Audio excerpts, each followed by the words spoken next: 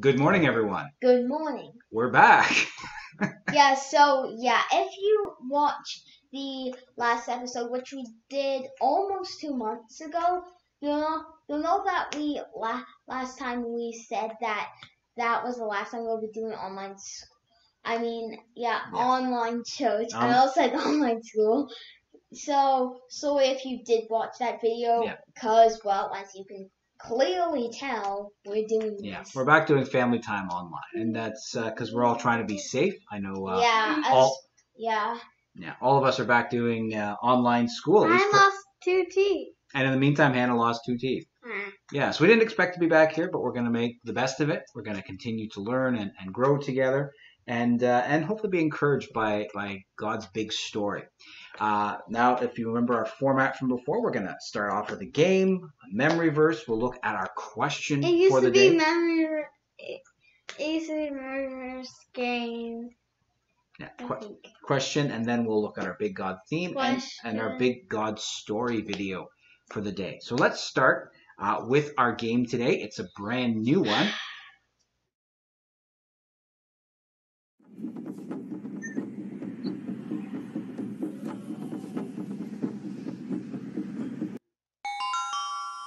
It's like we're playing a board game together. So if you have a dice, you can either play it short or long. We're going to play full, so that we're going to take our 6-sided dice and have our 4, 5, and 6 count as 1, 2, 3, and we'll see how we go. We can, especially after we've been inside doing online learning all week. This gives us a chance maybe to get up, move a bit, and so we're going to play this game together. Okay. I do not want to land on that yellow square. Touch your nose with your tongue. Oh, I can't do that. I have a really short tongue. I can't do that either. So we're gonna play the game now. And so Hannah, you want to have the first roll? The yellow one is like go back to the start for us. Yeah. All right. Okay, roll, sweetie. 1. All right, clap your hands. Okay, so Nathan, you go next. 1 also. Shake your foot. You can't see it right now, but shaking feet, we're shaking feet. Okay, so Hannah, you go next.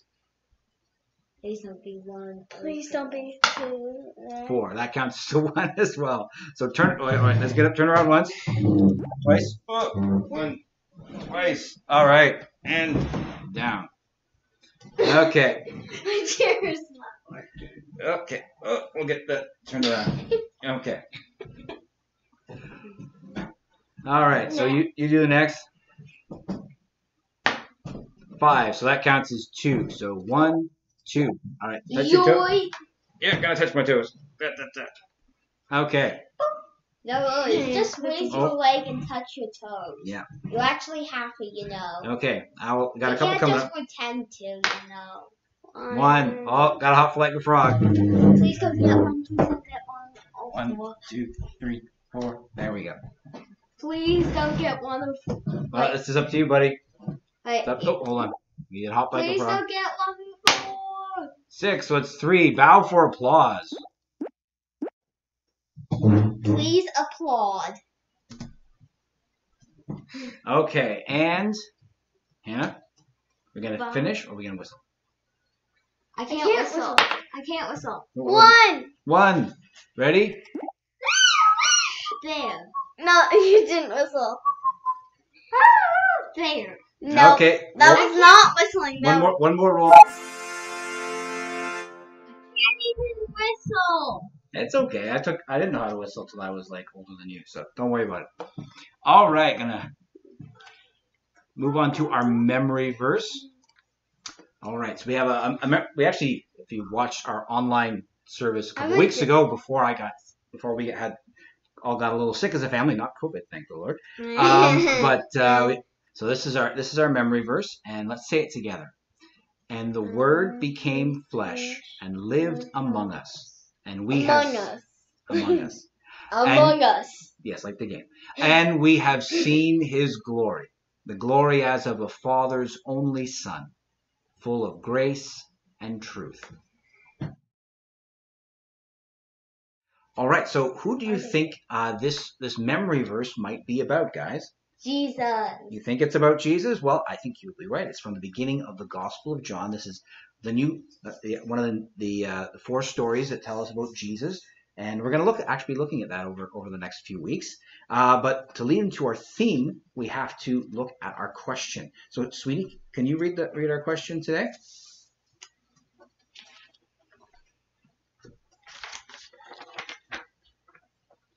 And what is the question? What is your favorite way to be creative? And what's one of your favorite ways to be creative, Hannah? Putting paint on just flicking paint onto a paper. Yeah, you like abstract art. Like abstract art. Yes, you like lots of different kinds of art, but you like abstract art the best, right? Yeah, my favorite way to be creative is making new strategies in Pokemon, like in the Battle Tower. Mm-hmm. Like, I remember my first strategy was actually very basic. Entonolis with Sludge Wave and Zacian. Mm-hmm. Since Zacian's about Steel type, and Sludge Wave is a Poison type move that doesn't affect Zacian, and in double battles, you can just hit a lot of Pokemon. Yeah, so lots of different ways that we have to be creative. I'm sure you have lots of different ways that you like to be creative. I also like doing art as well. Yeah, art's a great way to be creative. Yeah. And also especially good at it. Yeah, so let's see how this leads into our Big God theme. Let's get our Big God theme machine going again and find out that theme. We have so you can tap our laps and get some energy to get the Big God theme machine going. Michael, I thought the dice was for this. You thought it was it's for the game. So let's see if we can get that Big God theme machine going. Ready? 1, 2, 3, and go.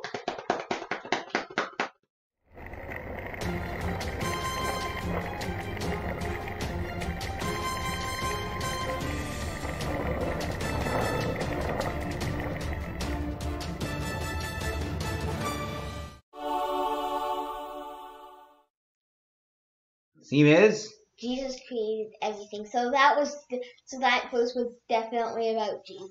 It definitely was about Jesus, and we'll see how that's going to work out. That we remember, Jesus isn't just somebody who lived for a period of time. He lives forever. Yeah. Indeed, that because he's God's son. And we actually find out that Jesus has been around from the very beginning, and we're going to find that out. Yeah, he has been from the very beginning. In our video today. Do you have a question, sweetie, before we start? No? Okay. This week in the Big God story, we're heading back to the beginning. Back to when there was only darkness and our God.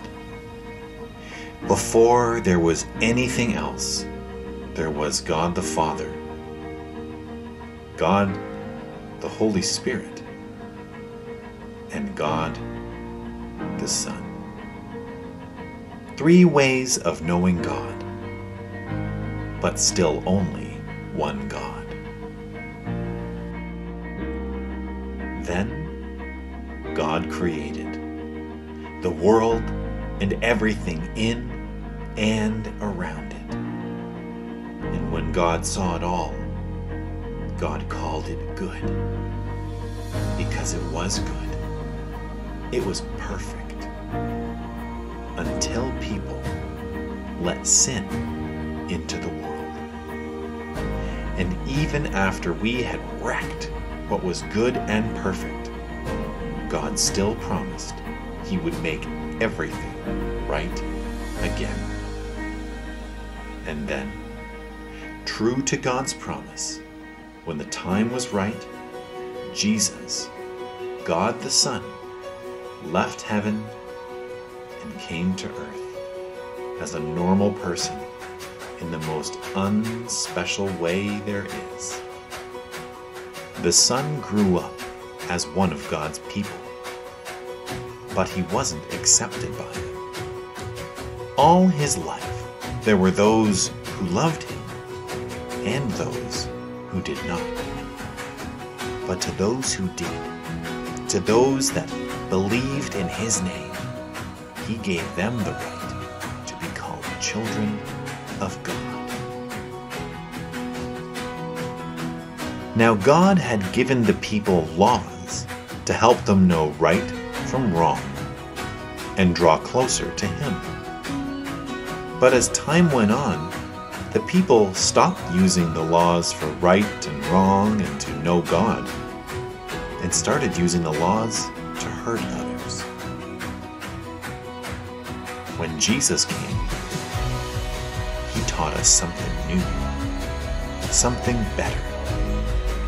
He showed us a better way, a way that was loving and honest, even when people made mistakes.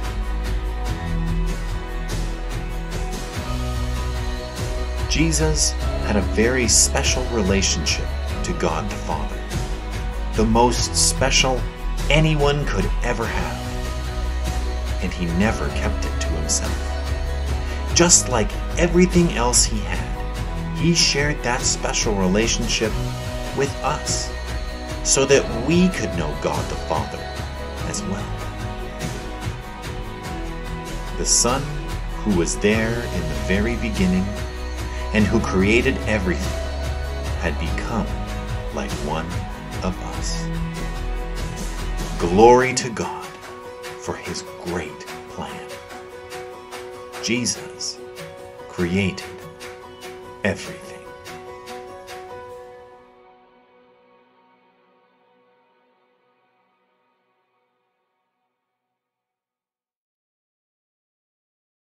That's a lot of big ideas there, right, guys? Yeah. Yeah. Well, that's one of the special things that the Gospel of John teaches us about Jesus, because the other Gospels tell us that Jesus is God's Son. And John takes a little bit more time to tell us what that means. And part of that is that Jesus was there with God in the beginning and with the Spirit, God the Father, God the Spirit, and God the Son. That God is three, almost like three persons, but one person, actually. It's kind of hard to wrap your head around. Yeah, He's God, like the image of God. He's the Holy Spirit and Jesus, while still only being one person. Yeah. Yeah, it's kind of weird. It's kind of hard to wrap our head around. But honestly, if God is bigger, so much bigger than us, we should probably expect that God is kind of hard to fully understand. But one of the great things about this is it shows us that Jesus shows us who God is. That He's not just, we call it Jesus, our Savior, our rescuer, but He's also part of God's creating it, which means that the one who created it actually came and lived with us. That's it. Remember that verse that we did earlier? The Word became flesh and lived among us. Yeah. Flesh. Came like flesh and blood, like you and me.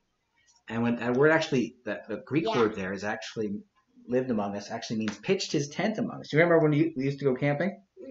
Yeah. It's like Jesus came and pitched a tent and lived here with us, like one of us, the same way that we do. The one who created everything came to be with us, to rescue us, to show us who God is. And that's the thing. When we look at Jesus, we see God. Whatever you can say about Jesus, you can say about God the Father and the Holy Spirit too. It's an amazing thing that we have, and a great hope. Particularly in times like these, that God came with us. The God who made everything came and became one of us. That guy pitched His tent with us. So let's take a moment to thank God for the good news that we're learning from the Gospel of John today. Let's pray. Dear God, You are so much bigger than anything we can imagine. You made the stars of heaven, all the galaxies, the earth, and us too. And yet, in Jesus, we can know You, because Jesus is Your Son, a full part of You, along with the Spirit. Father, we thank You for this. It can sometimes be hard to understand, but the joy that we have in this is knowing that we can see You in Jesus, and that You are with us, no matter what's going on. And the one who created things in the beginning is also creating something good in our lives here and now. And we know this, that we share this good news with people as Jesus shared good news. We pray all this in His name. Amen. Okay, sweet. Bye. Yeah, we'll see you. We'll see you again next week. We'll keep doing this as long as we're doing church it's actually online. Saturday. It's Saturday, but you're seeing this on Sunday. So hope you guys have a good time together. And bye. And we'll see you again next week.